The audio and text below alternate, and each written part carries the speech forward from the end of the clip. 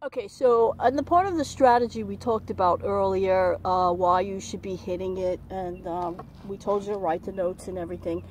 So I'm just going to be out here just hitting some balls. Eventually I'm going to be able to hit the target on the other side. So I'm not sure if I'm going to incorporate this into my lecture, because then I'm going to go home and see what else you really need as far as, you know, where you should be, how your racket should be, what you should be asking your tennis instructor. So right now I'm just putting this into my series just to, you know, hit some balls.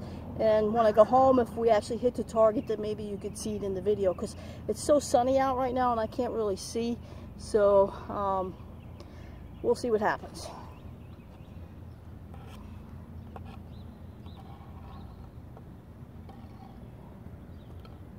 And eventually maybe I'll hit the target on the other side when I go home and say, okay, you see me hit the target, and then we'll incorporate this in. If not, it's just going to be one of my videos for the day anyway. So this is your ready position over here. That's going to be your ready position. And you're going to turn. And then you're going to follow through. Point of contact. Follow through. Some players like to point like this.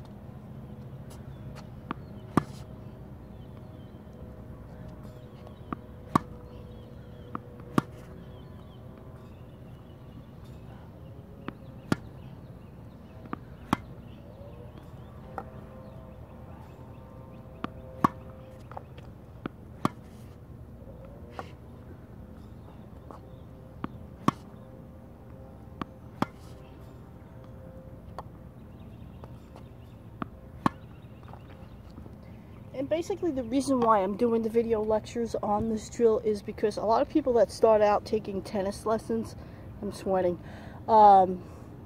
they hit the ball up over the fence and they're not knowing why they're hitting the ball up over the fence, and then, you know, they just you know, get discouraged and don't want to use their tennis rackets anymore. Maybe they can't afford tennis lessons, so they stop, or they think that they can't do it. I mean, I had a tennis client once that told me that I gave her a lot of confidence on people playing tennis on the next court from them. That's another thing. You know, there's going to be people, once you start playing, eventually you're going to get really good. There's going to be people on the next court from you. You're going to be nervous and all those kind of things. So by doing the tennis lessons, you're actually building up confidence. You're practicing, because if you're ever going to get better at anything, you got to keep practicing and practicing and practicing. And then finally it's going to pay off one day, you know.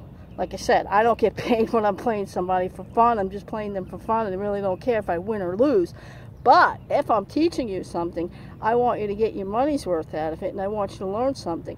I mean, people that I gave tennis lessons came back and told me, I said, have you ever had a tennis lesson before? And then they turn around and say no, and I'm like, wow, I just taught them that. So I'm hoping that you will learn something from this, and when you go to your tennis instructor, you'll have all the questions and you'll be prepared, okay? So I might put this in my video series, because I need a half hour's worth of content. So we'll see what happens. Okay, but your tennis instructor will help you.